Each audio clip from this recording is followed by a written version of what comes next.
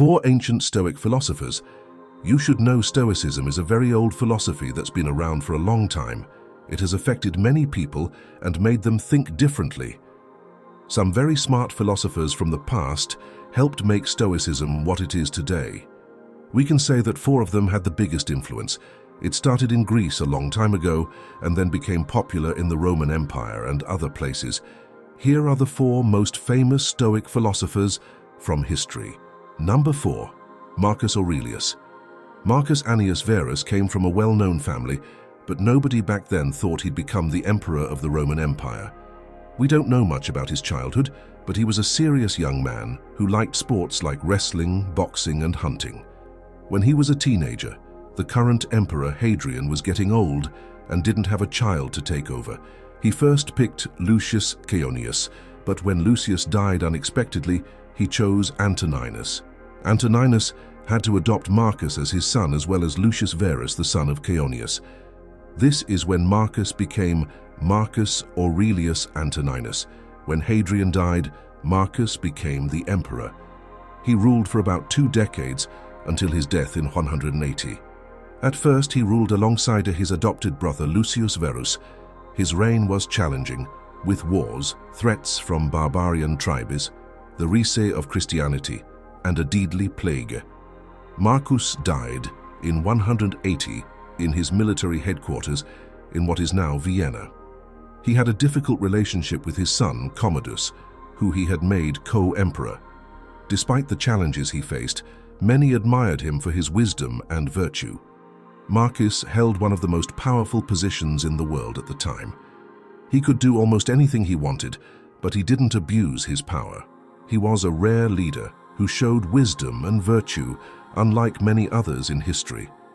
He left behind a diary known as Meditations, where he gave himself advice on how to be virtuous, just, and wise. This document is unique and has inspired many people throughout history.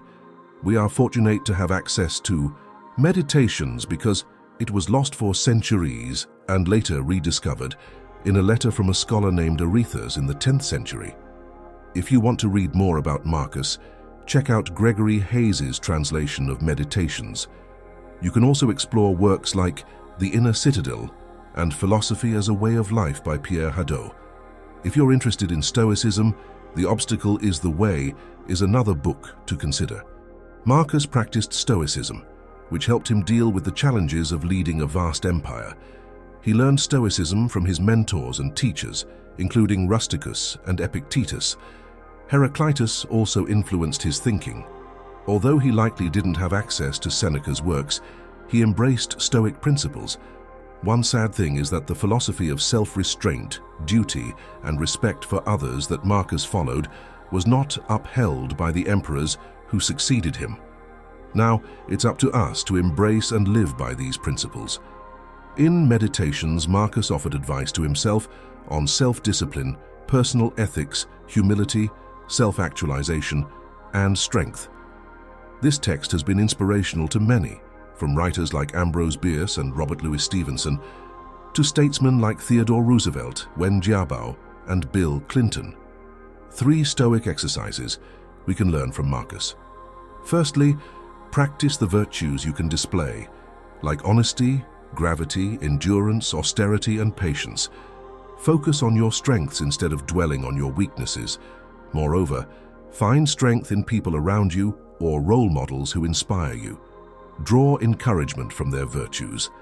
And lastly, focus on the present and avoid getting overwhelmed by imagining all the way things can go wrong. Deal with the situation at hand and ask yourself why it's so unbearable. Number 3. Zeno of Citium, a man born on the island of Cyprus in the 3rd century BCE, is often recognized as the founding father of Stoicism. He began studying philosophy from a young age and was greatly influenced by the teachings of Socrates. Eventually, he made his way to Athens, where he started teaching and established what we now know as the Stoic school. Zeno, as a philosopher, stressed the importance of rationality, self-control, and virtue. He believed that by practicing these virtues, people could attain inner peace and tranquility. Zeno's teachings attracted a diverse group of followers, including merchants, politicians, and even slaves. His ideas laid the groundwork for the development of Stoic philosophy, which had a lasting impact on Western thought. After Zeno's passing, the Stoic school continued under the guidance of notable philosophers such as Cleanthes, Chrysippus, and Diogenes of Babylon. These thinkers expanded upon Zeno's ideas, forming a more comprehensive philosophical system that emphasized living in harmony with nature and accepting one's fate. A central tenet of Stoicism is the idea that individuals should concentrate on what they can control and accept what is beyond their control. This philosophy is captured in the well-known Stoic saying, "Man is not disturbed by things, but by the views he takes of them." Stoics believed that by focusing on their thoughts and attitudes, they could find inner peace even in the face of external challenges. Zeno initially conducted his teaching at the Stoa Poikile, which stood in the ancient Agora of Athens. This is the famous porch that gave Stoicism its name, a term you may have encountered briefly in high school or college philosophy classes. Initially, his followers were called Zenonians, but later they became known as Stoics. Regrettably, none of Zeno's writings have survived, and our best information about him comes from Diogenes Laertius, a biographer of Greek philosophers, and his work Lives and Opinions of Eminent Philosophers. This lack of written material also applies to the other prominent Stoic thinkers who contributed to the foundation of Stoicism. We do not have complete preserved works from Cleanthes or Chrysippus. Nonetheless, we are aware that Zeno wrote a work called Republic, which directly opposed Plato's book with the same title. In Republic, Zeno outlined his vision of an ideal society based on egalitarian principles. As Plutarch described it, the aim of Republic was to create a society where everyone would be considered fellow country folk and citizens living under the same laws and principles, like a flock sharing a common pasture.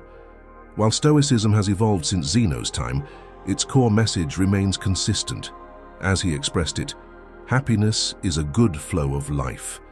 The path to achieving this happiness is through peace of mind, which results from living a virtuous life in accordance with reason and nature. Stoicism's enduring influence on Western thought is a testament to the enduring wisdom of Zeno's teachings and the subsequent development of this philosophical tradition. If you're liking these philosophers, be sure to subscribe to Stoic Legion and tap that notification bell for the latest Stoic insights and updates. Number 2. Seneca. Seneca, an ancient philosopher, grappled with the issue of wealth and riches, which makes his life particularly fascinating. He was born in southern Spain more than 2,000 years ago and received his education in Rome. His father, Seneca the Elder, was a well-known Roman writer, and later in his life, Seneca became the uncle of the poet Lucan. Seneca initially pursued a career in politics and eventually became a high-ranking financial clerk.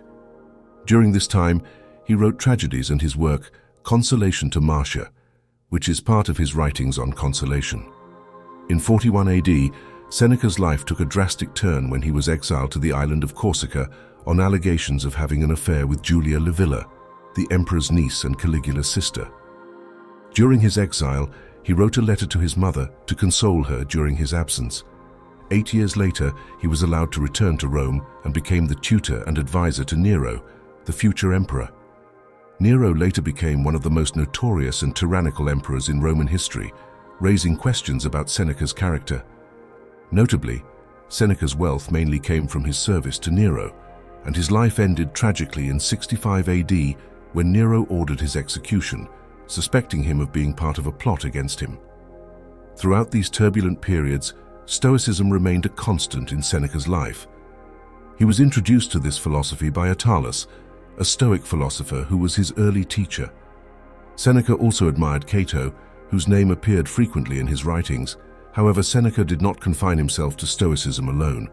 He drew inspiration from other philosophical schools, even citing Epicurus in some instances. After his death, Seneca continued to influence notable figures, including Erasmus, Francis Bacon, Pascal, Montaigne, and modern figures like Nassim Taleb and Tim Ferriss, who have shown a renewed interest in his works. Seneca's enduring appeal stems from his ability to not only write about philosophy, but also apply it to navigate the ups and downs of life, which he experienced firsthand.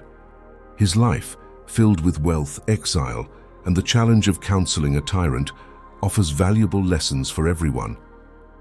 Number 1. Epictetus.